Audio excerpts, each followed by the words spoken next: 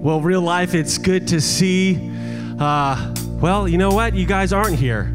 We had a well problem, and so you're all at home now. But that's not going to stop us from worshiping our King this weekend. Amen. So would you sing with us as we still worship our King? Nothing will stop us from singing his praises. Let's worship.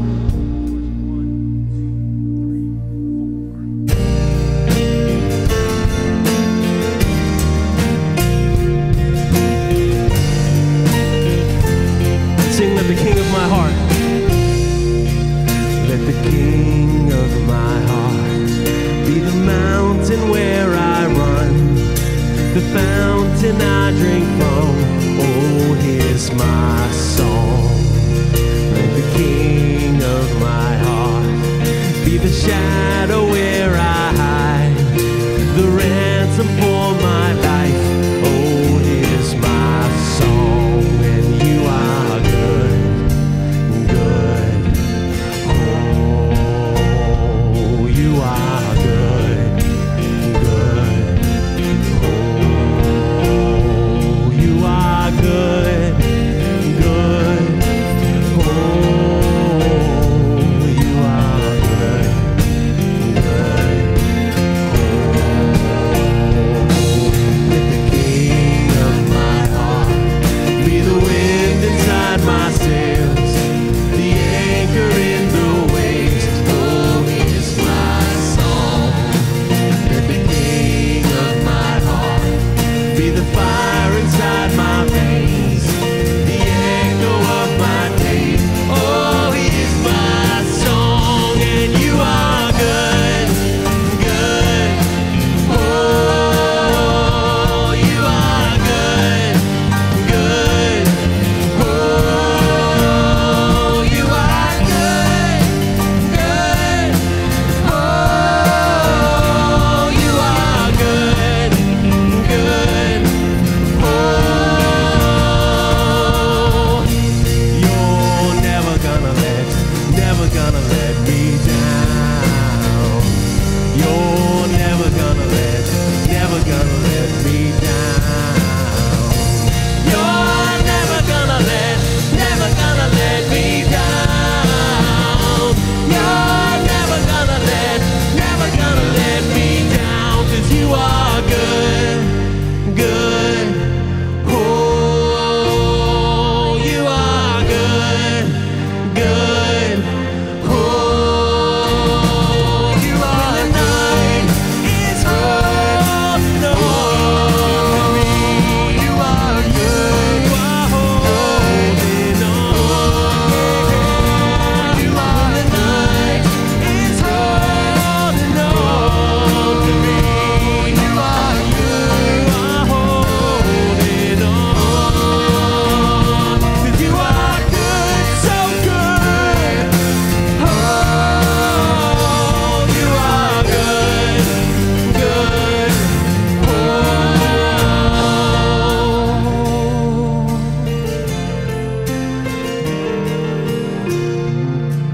when the night is holding on to me, you are holding on. When the night is holding on to me, God is holding on.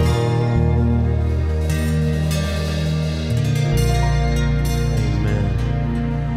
Hello, real life.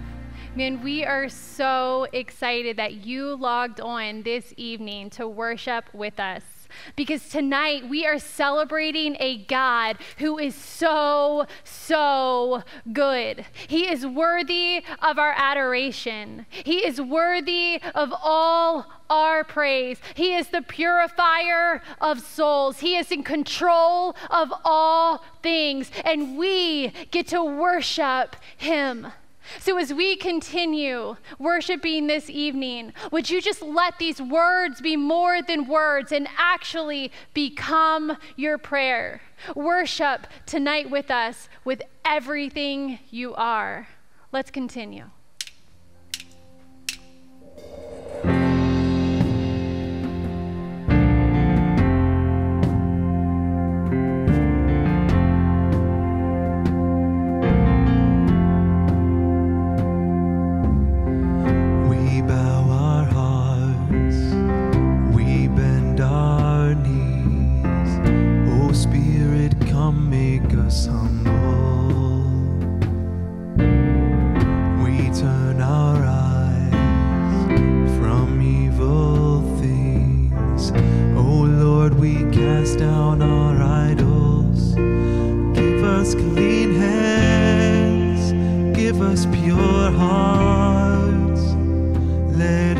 not lift our souls to another. Give us clean hands, give us pure hearts. Let us not lift our souls to another. And God, let us be a generation that seeks your face, oh God of Jacob.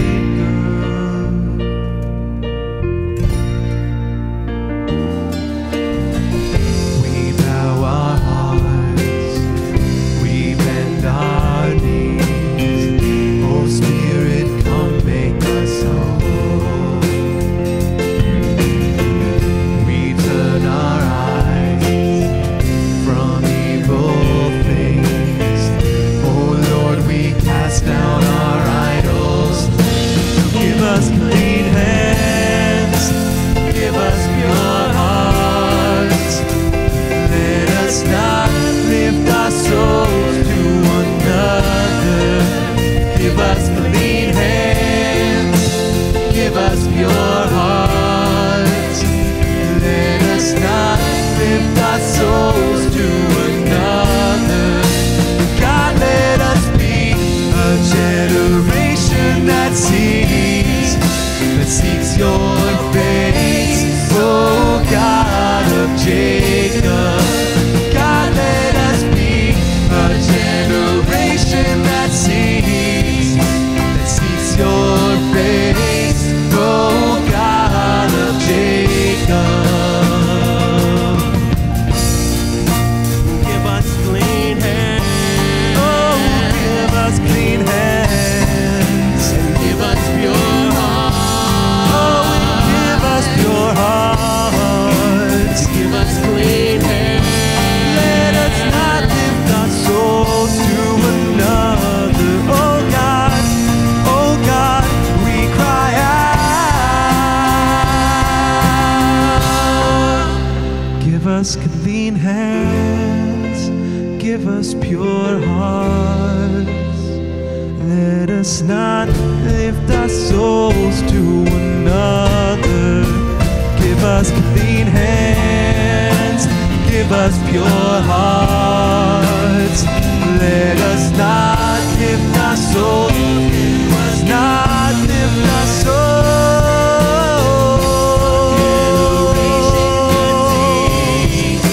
Seek your face, oh God of Jacob. Oh God, let us be a generation that seeks your face, oh God of Jacob. Oh God of Jacob.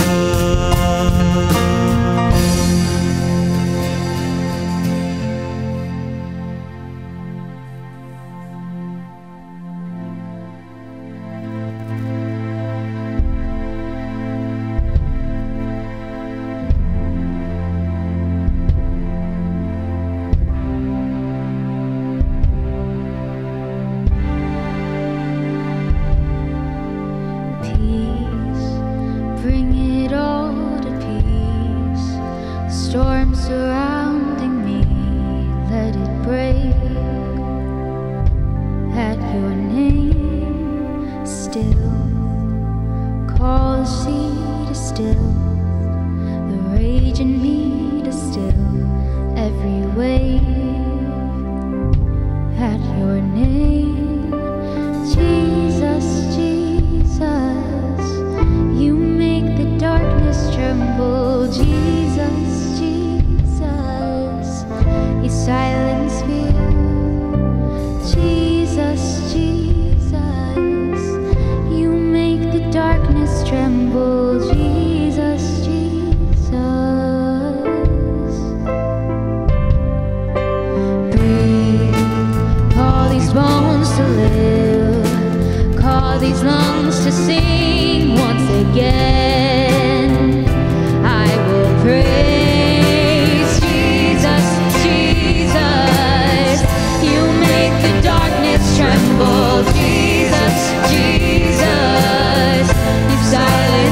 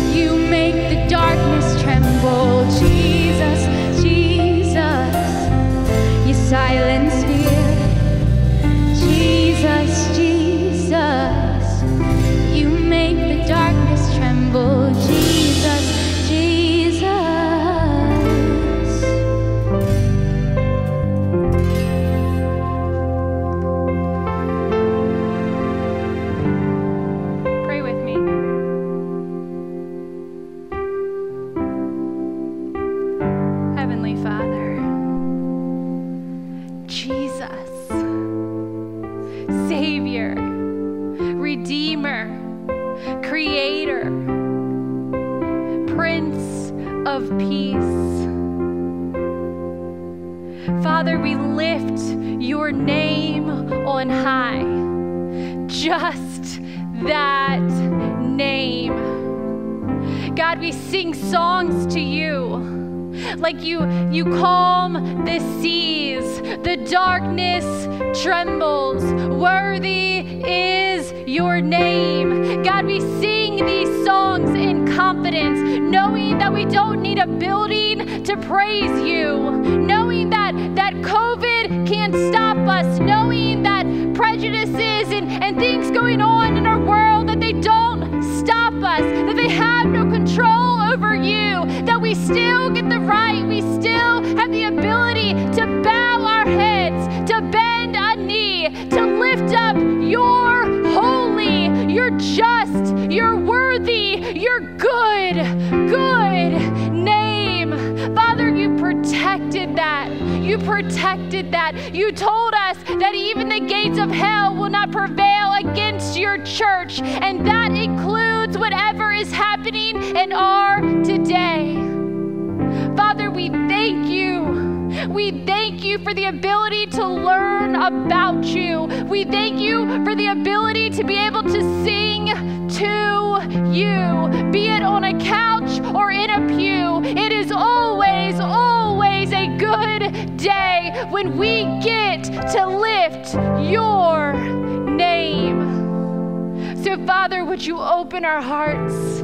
Would you open our minds? Would you bless this sermon in abundance? Would you flow out of Pastor Mark? Would his word pierce every heart that hears it this evening and tomorrow? Father, I ask this. Father, I beg you for this. Would you do things beyond our imagination through this weekend? Just show off.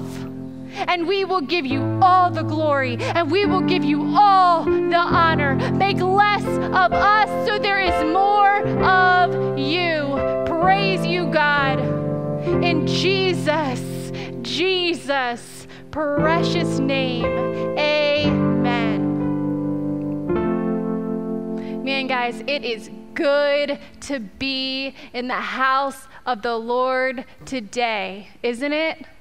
Man, if you are new with us and you are just now logging on and this is your first time ever joining us at Real Life Online, we want you to know that Real Life exists to introduce Southern Maryland to a relationship with Jesus Christ. But man, we don't stop there. Another relationship that we are crazy passionate about is a relationship with you. So we want to know all about you. And one of the ways that can happen is by logging on to our website right now at reallife.us. We want you to log on there and find our Connect With Us link. When you find that link, we want you to click on it and just fill it out. It's just a 1 second, it's super fast little survey there. And it just basically, it tells us who you are. It tells us where you're at. It tells us what you're interested in. If you want to be baptized, there's a little link to do that. And then a member of our team is going to reach out to you and we are going to make contact with you. I mean, we want to pray with you. We want to encourage you along in your walk. So make sure you do that. All right, guys, thank you so much for your continued faithfulness in giving. We offer all of our regular online giving options to you this weekend. All right, let's ready our hearts for the word that God has laid on Pastor Mark's heart. One more announcement by Pastor Chris. Hey, Real Life, Pastor Chris here. Last year, we launched our Disciple Bible Study program. We had over 20 people engage in Disciple. This year, we're once again going to be offering Disciple 1. And for those who took Disciple 1 last year, this year, we're going to be launching Disciple 2. Disciple 1 is an intensive Bible study that lasts 34 weeks, starting in Genesis and going all the way to Revelation. Disciple 1 requires 30 minutes of study every day, a commitment to an interactive 2-hour class once a week, and the study guide will cost $30. I know that sounds like a lot of time, energy, and money, but trust me, it is worth the effort and expense. Your knowledge, understanding, and love for the scriptures will increase tremendously. Disciple 2 covers the same amount of time, study, and investment, but we stay in 4 books: Genesis, Exodus, Luke, and Acts. If you are interested in Disciple 1 or 2, then go to our website, reallife.us/disciple, fill in the information, and I will get back to you and tell you the days and times of the classes, which will begin in mid-September. Class sizes are 15 people maximum and will be on-site at Real Life with all the COVID-19 regulations in place. These classes are first come, first serve, and we are currently only offering 1 Disciple 1 class and 1 Disciple 2 class. So if you are committed, ready, and willing, then go to our website and sign up today. Come journey with us as we explore the Word of God together.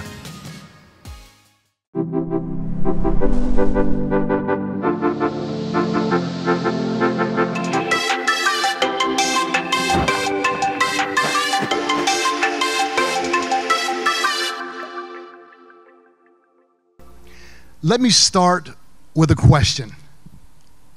Did you have a good week? Okay, I admit that is a boring question. So instead of saying, did you have a good week, let me ask it in a different way. Were you good last week?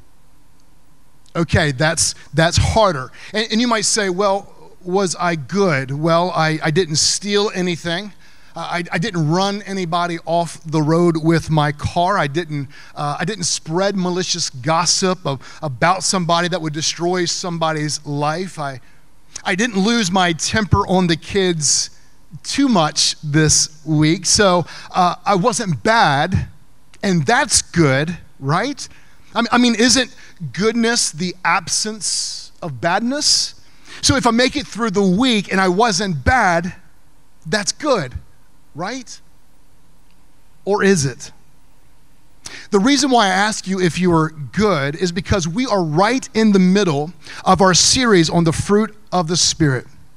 These are 9 character traits, and let's just be honest, they are not natural to us. These character traits are the fruit or the result of the Holy Spirit in our lives. So we could say it this way, as we said in the beginning of the series, that the proof of the Spirit is the fruit of the Spirit. That moment when we surrendered our lives to Jesus, when we gave our lives to Him, the Holy Spirit was given to us, indwelling us and working in us. So how do we see this work of the Holy Spirit in our lives? Is it through impressive gifts of the Spirit, some of which we are all given? No. The hard evidence of the Holy Spirit working in our lives is the fruit of the Spirit. So let's look at Galatians chapter 5, verses 22 through 25. Now, this is the text that we have been diving into as we've been going through this series, and it's also the text that we as a church have committed to memorizing during this series. So Galatians chapter 5, verses 22, and as you notice that each week as we go along, more and more of this text is blacked out. This is to help us in our memorization process. So at home, read along with me from memory, obviously, as we go through Galatians 5, verses 22 through 25. All right, here we go.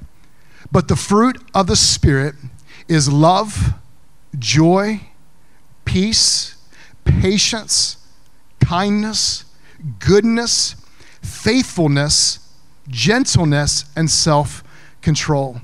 Against such things there is no law. And those who belong to Christ Jesus have crucified the flesh with its passions and desires. Since we live by the Spirit, let us keep in step with the Spirit. Very good. I'm impressed. Not surprised, but I am impressed. But today we are looking at goodness. Now, okay, I admit that sounds kind of bland. I know, I get it. And you might be thinking, okay, this is going to be a short sermon. Just, hey, be good this week. Got it? Okay, you're dismissed. Cool. And we say be good like we're used to hearing that phrase. Your parents may have said it to you. I know I say it to my kids. Every time my wife and we leave the house to go run some errands and we're leaving the kids at home alone, and as we're closing that door, we say that phrase to them, be good while we're away. Now, when we say that phrase, be good, what we really mean is, hey, don't mess the house up. Your mom just spent 2 hours cleaning it. Don't break anything. And for whatever you do, don't kill each other while we are away. And I must admit, I even used a phrase a time or two as I gave that lecture. I even said things like, I don't care if you just sit there and do nothing, just don't destroy the house and don't kill each other. And somehow, this has become our idea of good, of goodness. But seriously, goodness, what is it? What isn't it? And where does it come from? And why is goodness so desperately needed in a world that's so full of broken dreams, broken hearts, broken homes, broken families, and yes, even broken bodies? And I wish I could tell you that goodness will change the world. Possibly, but I don't know that for sure. But what I do know is that it will change you. Goodness is something that we grow in. It will change your heart. It will change the way you see people. It will change the way you relate to those around you, those in your life. And it's very important that we talk about it today, that we focus on it today. But focus is what we need to do. Because this is one of those sermons that, if we're not careful, we could walk away from hearing this sermon and say something like, hey, that really gave me something to think about. But if we're careful, it will never really go anywhere in our lives, and it won't go anywhere even on our calendar for the course of this week. So this is my challenge right here at the beginning of my sermon and also at the end. Who is that person that could be the outlet of a Holy Spirit-led goodness this coming week?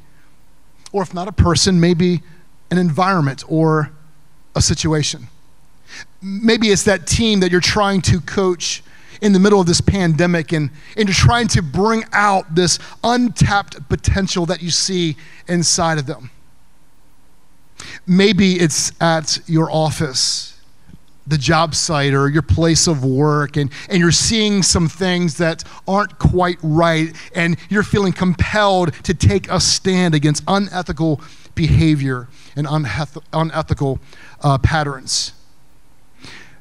Maybe it's someone in your extended family that you know that you need to approach and confront with grace and truth. Maybe it's the ministry in which God has called you to and you're involved in, and the Holy Spirit is going to quicken you to maybe this week use words or your body language or even just acts that would be an encouragement to the team you serve in. Maybe it's that one friend, someone in your oikos, that individual person that's just going through a difficult season right now, and you just realize you just got to rally around them and give them strength. Goodness. So where does goodness come from? Actually, it's found on the first page of your Bible. In Genesis chapter 1, we see this image of God speaking. And as he speaks, God is creating. And he's speaking and he's creating, and it creates this rhythm that we read in Genesis chapter 1. And it'll say something to the effect of, and God said. And then he creates. Then it'll say, and God saw that it was good. And there was evening and morning the first day. And then it'll say again, and God said, and God saw that it was good, and there was evening and morning the second day. And God saw that it was good on the third day. And God saw that it was good on the fourth and the fifth day. And we get to the end of the sixth day when God is looking at all that he has created. And we see this in Genesis 1, verse 31. God saw all that he had made. And here's that adjective.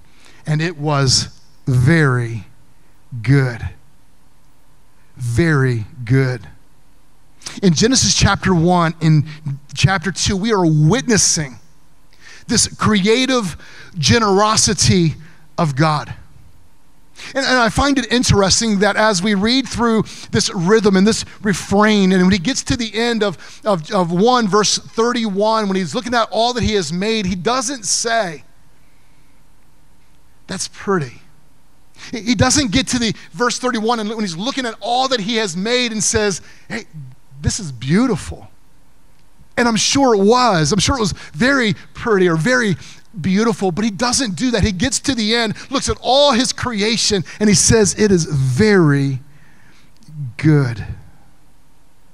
And out of this creative generosity of God's character, out of this creative generosity of God's essence of his heart, this world springs forth, and there's beauty, and there's harmony, and there is wholeness. And the origin of goodness is our generous creator. I love it in verse 27 where it says, so God created mankind in his own image. In the image of God, he created them. Male and female, he created them. And here we see this image of God being transmitted to Adam. This goodness, this creative generosity is infused into Adam. And that is why everywhere we go, and in every environment and in every conversation, we bring nothing but beauty and wholeness and blessing. And this is where you would say, stop it right there, Pastor Mark. I don't know what world you live in, but that does not describe my home. That does not describe my family. That sure does not describe where I work. So pardon the expression, Pastor Mark, but what the heck happened to this goodness that permeated God's world? And you are right. There was a disruption of goodness. Theologians call it the fall. And through the disobedience of one man, sin enters the world. And from generation to generation, it's like a cancer that spreads, and it affects every individual. It affects every friendship. It affects every marriage, family, church. It affects every community. It affects every job site, factory, office building, and every form of government. Sin permeates everything and everyone. The original goodness is disrupted. As we have been traveling through these fruit of the Spirit, these characteristics that God desires to grow in us, there's one word that we've not focused on yet. So let's go back to Galatians chapter 5, look at verse 22. But the fruit of the Spirit is love, joy, peace. Okay. But the fruit of the Spirit, but the fruit. It's this word but that grabs our attention. This word but is a contrasting conjunction, where before Paul is going to list this fruit of the Spirit, he's letting us know he's comparing this to another list. It's a list where he gives us this fruit of the flesh or the acts of the sinful nature. So Galatians 5 verse 19 lists those actions. Since we live by the Spirit, the acts of the flesh are obvious, sexual immorality, impurity, and debauchery, idolatry, and witchcraft. Now pay attention to this next few items. Hatred, discord, jealousy, fits of rage, selfish ambition, dissensions, factions, and envy, drunkenness and orgies and the like. Against such things there is no law. So the Apostle Paul is listing for us what describes this world out of control. And then he uses this contrast by saying, hey, here's these acts of the flesh, but there is this fruit of the Spirit. And right in the middle, he gives us this list of kind of like a relational kind of list where he mentions hatred. He mentions discord, jealousy, rage, selfish ambition, dissensions, faction, envy. In every shouting match that happens in your family room, every family that has been blown apart because something petty that had happened, every situation where there is company politics that boils over and you're no longer worried about competing with your competitors, man, it's all you can do at this moment just to try to keep your company together. You're trying to keep this office together. My friends, we can trace all that right back to this list. This list describes life without God.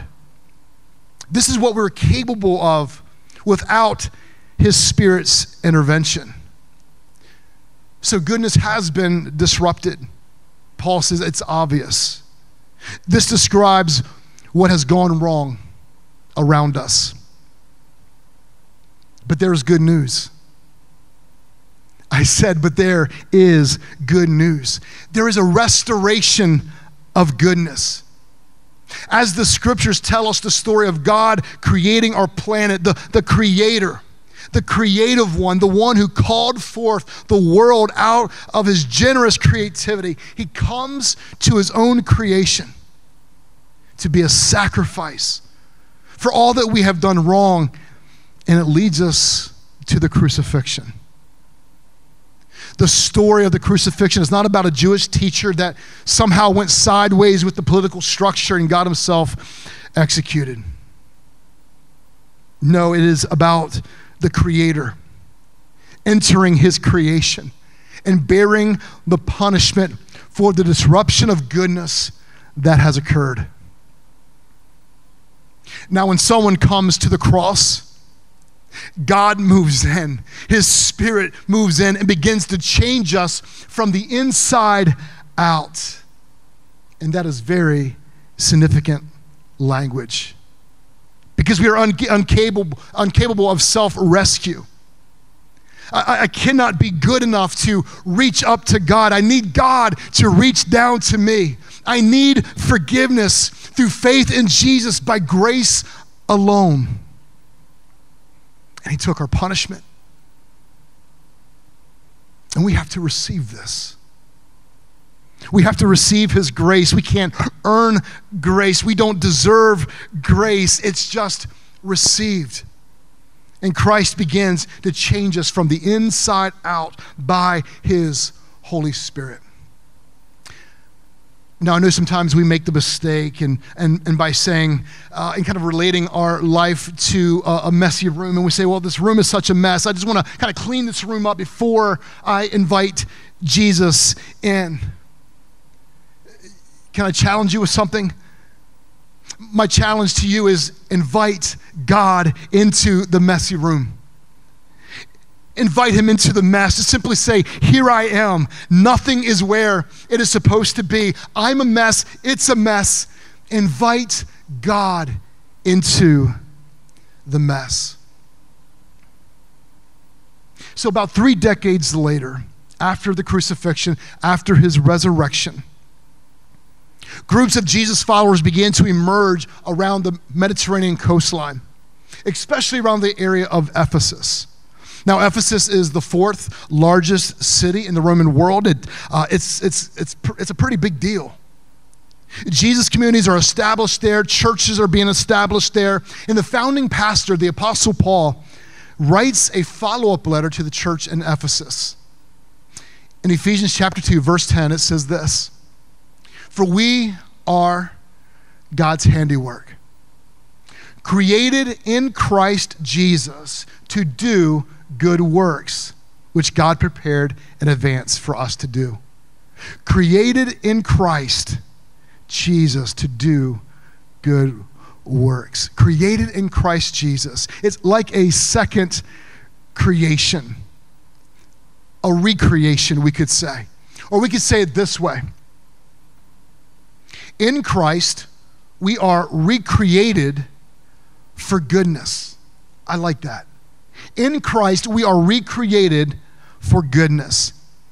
In other words, he's saying, you were made for this. It seems what Christ is about to do in our lives is to restore this image of God that was lost at the fall, but also to give people around us with broken situations and broken homes and broken families, broken hearts, to give them a glimpse of his goodness because they see ours.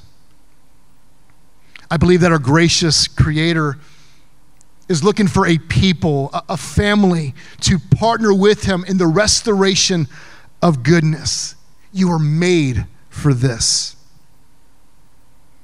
So what is it? What does goodness look like?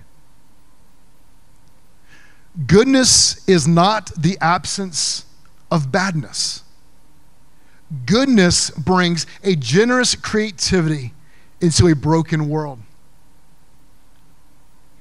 In other words, goodness does something.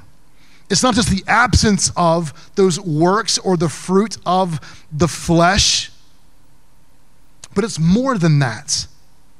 So to give a couple of examples, 2 chapters later in Ephesians chapter 4, Paul's going to give us a couple of examples.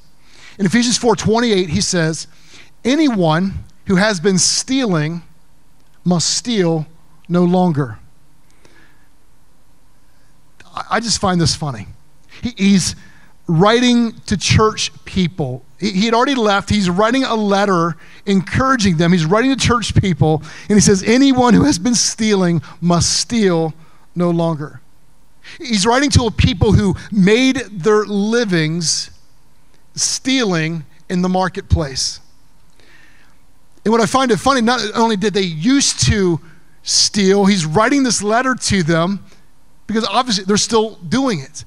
So not only it was how they made their living, it's still how they're making their living is by stealing in the marketplace. I don't know how they were doing it, if they were, somebody was talking to somebody, creating a diversion or a distraction, and someone's coming up from the other side and lifting their money purse or their wallet. I don't know how they were doing it. But he's telling them to steal no longer. Now, I can imagine this is important for a pastor to cover. You know, thou shalt not steal, to use the King James language here, because stealing is bad. Now, I imagine the one reading this letter from the Apostle Paul. And Paul's saying, hey, don't steal. Steal no longer. And this person saying to themselves, okay, I don't want to be bad anymore. I don't want to be a thief anymore, so I will stop stealing. Okay, so he removed himself from badness. Now he's good, right? No, because goodness, as we said earlier, it does something. It's not just removing himself from badness, he's only halfway there. So let's look at the rest of the text. But must work, there it is, doing something useful with their own hands, that they may have something to share with those in need. That's goodness. See, the first half of the text is him encouraging them to move away from badness. The second half of the text, he's encouraging them to embrace goodness. And there's a difference.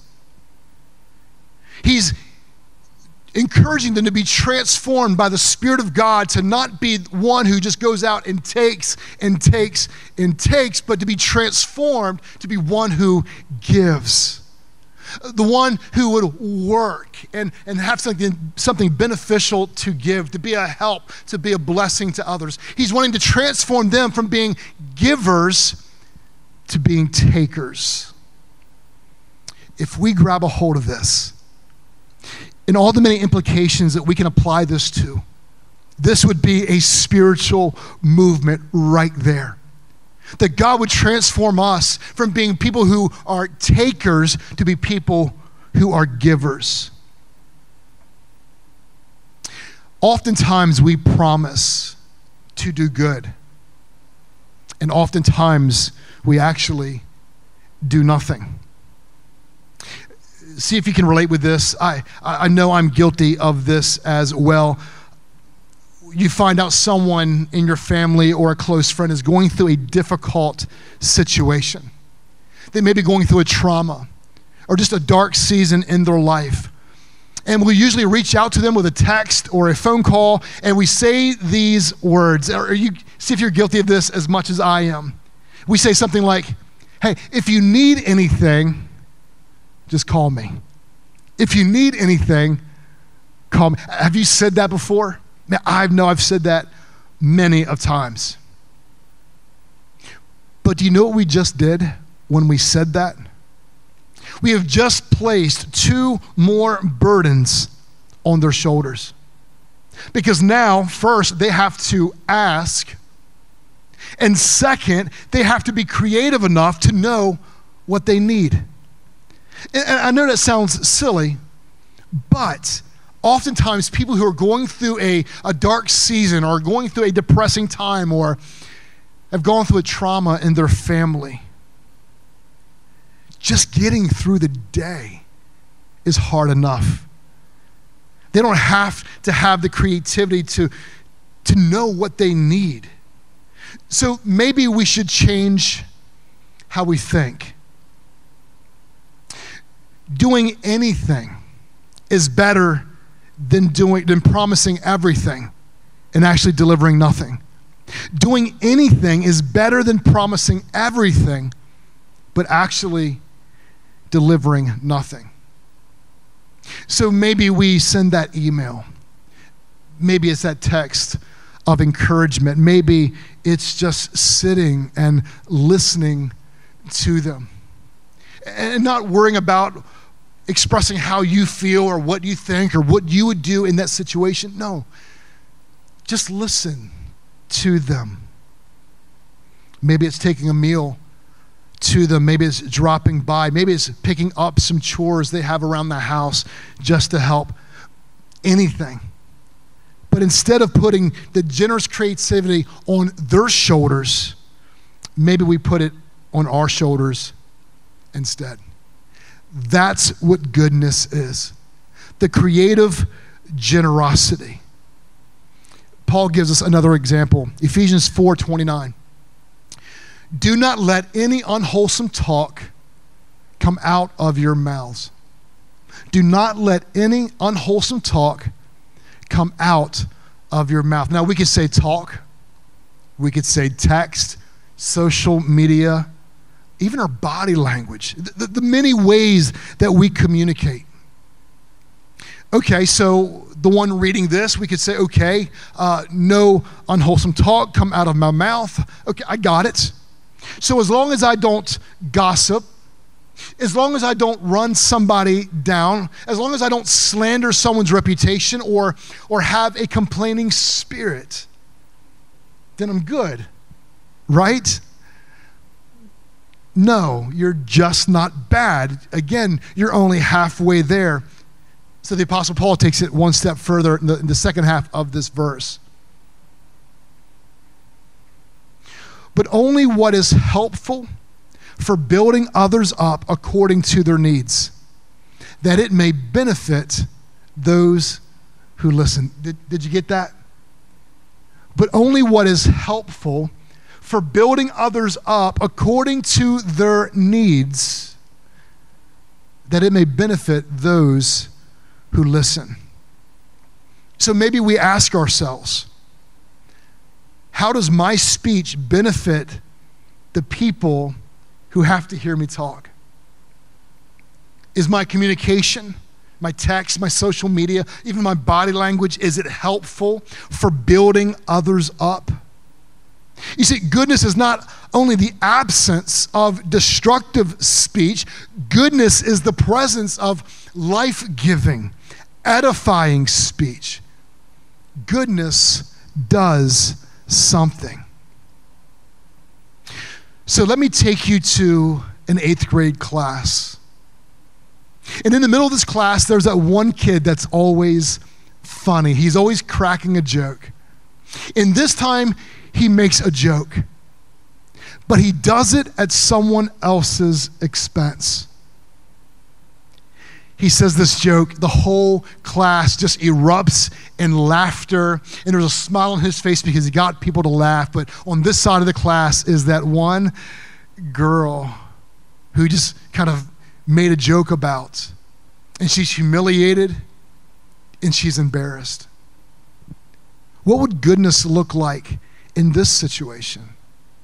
So maybe you would approach this kid out in the hallway and say, dude, you are hilarious. I mean, you are funny. But that was also mean. Is there a way that you can be funny without being mean? And he would probably say something to the effect of, what, are you the humor police? And to which you would probably respond, no. But listen, I know I will always remember you for being funny, no doubt. I just don't want to remember you for being mean. Now, I'm not saying this conversation is going to work, but I am saying that it is a good conversation to have, even if it doesn't have the desired results. But sometimes it's good to speak words of life, even though those words of life are not heeded. Can this conversation really happen in junior high? I hope so. Can it happen in college? Can it happen at 28 or age 38 or age 48 or even 58? I hope so. And there is this beauty that comes with goodness. When the Holy Spirit is growing in you in such a way to have you reach out and stir your heart to be good and to show forth goodness in your life. Matthew chapter 5, verse 16. It says, in the same way, let your light shine before others, that they may see your good deeds and glorify your Father in heaven. Did you catch that? Let your light shine before others, that they may see your good deeds. And when they see your good deeds, they're going to glorify your Father in heaven. So in other words, when we show goodness, it reflects on God's goodness. So when God empowers us to show goodness to others, it reflects on His goodness, and people will thank God. I'm reminded of the story of this young lady. She was driving back to college. And as she's driving back to college, she's a couple hours from home. And as she's driving down the road, she gets a flat tire. She pulls over to the side of the road, and there's a young family not far behind her. They see what has taken place, and they pull in behind her, and they help her change the tire. So she's back on the road. She calls her mom and dad, letting them know what had happened, that she got a flat tire, but this young family came in, and they helped change the tire. And as she is expressing this and sharing this news with her parents say this phrase that we all have said: thank God there was someone there. How about the woman who, new to a church, got involved in the church, got involved in life group, and had only been there 3 weeks, new to the area, transferred from another area. 3 weeks into her life group, her husband has a heart attack. Someone from her life group hears about it through social media, and they go to the hospital to sit with her. And that visit at the hospital while they're waiting for surgery is midnight, goes to 1 o'clock, 2 o'clock in the morning before recovery began. The next day, as this lady is calling back home to her family and friends, she's letting them know how her husband's doing, and she let them know that this lady from life group that she only has met 3 weeks ago had sat with her all throughout the night. And her family expresses, "Thank God you weren't alone." Another young couple that I used to work with years ago, while they went to work, their house caught fire. And before the fire trucks could get there, before they could rush back, everything that they had accumulated, all pictures of their weddings and family, all their material possessions gone. Nothing was salvageable. The community gathered around, and friends and family, they took a collection and they were there for them, and they helped supply their need. They helped kind of get them back on their feet. And years later, as they were reflecting back on this time in their life, reflecting on the goodness of each one of these individuals from the community and family and friends, they used this expression, "God was so faithful to us during that time."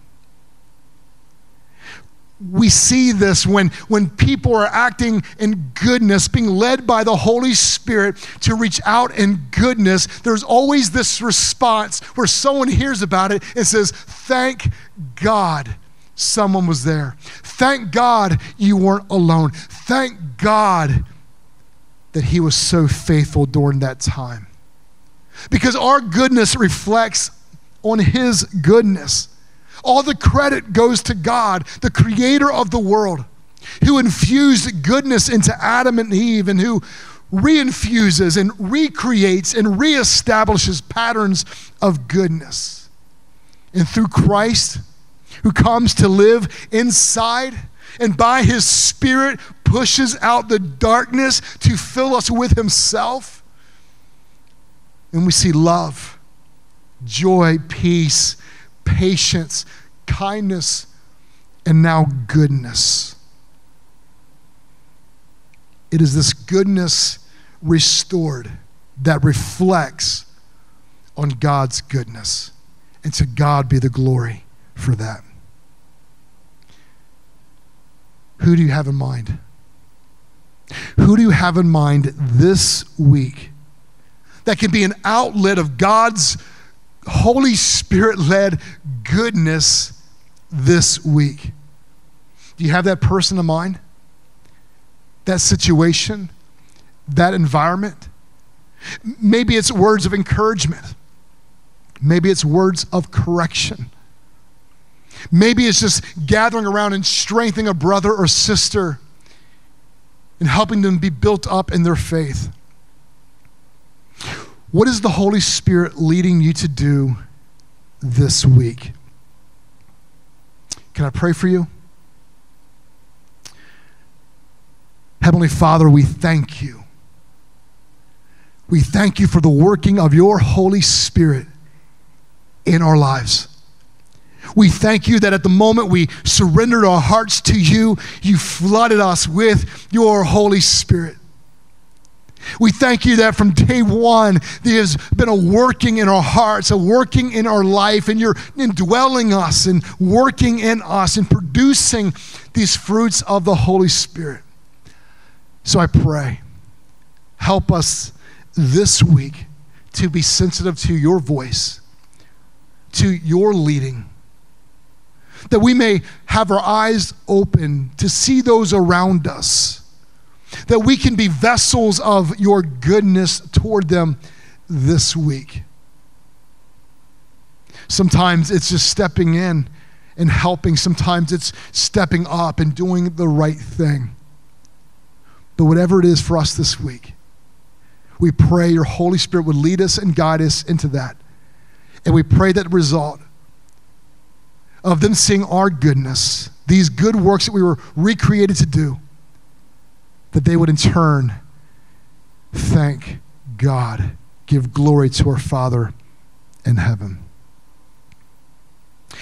We want to thank you for being a part of our service this week. If there's anything as this sermon has been going forth that you feel the Holy Spirit leading your heart to do, or you want to reach out to us, or you just want prayer this week, or maybe you want to recommit your life to the Lord, and you want someone to pray with you, talk with you, then I want to encourage you this week, right now even, to go onto our website at reallife.us and fill out that connect card that Amy was talking about earlier. And there you can put a request. Hey, I would love to have a pastor call me. I want to give my heart to the Lord. Or I want prayer. And we would love to get back with you. We love you. God bless. Have a great week.